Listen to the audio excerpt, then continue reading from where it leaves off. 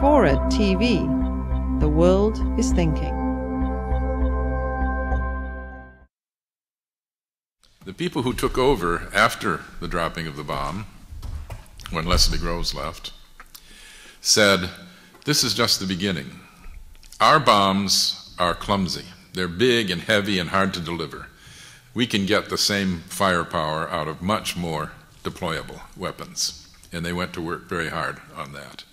And they went to work on the means to deploy them. Originally, it was the Strategic Air Command to have airplanes in the air 24 hours a day carrying the bombs, which meant lots of secrecy around that operation, and the establishing of bases abroad for the landing, refueling, repairs, etc. And so a kind of network of nuclear establishments began. It would continue when submarines were the carriers of the bomb, and then when missiles were. We wanted places to put our missiles. We wanted to put them in Turkey, for instance. And to do that, we had to have friendly governments who were going to allow us to do that and would help protect the secrets of these installations from their own people, if necessary. And so the CIA was set up to make sure that governments, friendly governments, could be established around the world, and they've started a series of coups to knock off unfriendly governments and put in our puppets. The NSC was established. The NSA was established to spy on the rest of the world, but also on Americans. And President Truman was given an authority that no president had ever had before, and that was totally against the Constitution. The Constitution says Congress shall have power to declare war. The Atomic Energy Act said only the president can initiate nuclear war.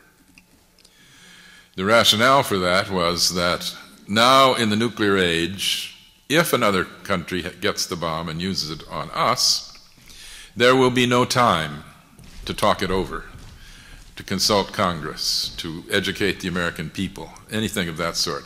The president must instantaneously either anticipate or retaliate an expected or feared attack. So that extraordinary new power was given to the president. Originally, it was given solely for nuclear war. But when President Truman went to war in Korea, his Secretary of State, Dean Acheson, said, "This is not technically the condition under which you're supposed to initiate war because it's not a nuclear war, at least not yet.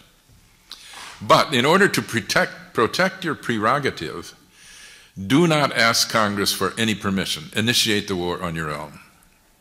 And Truman did.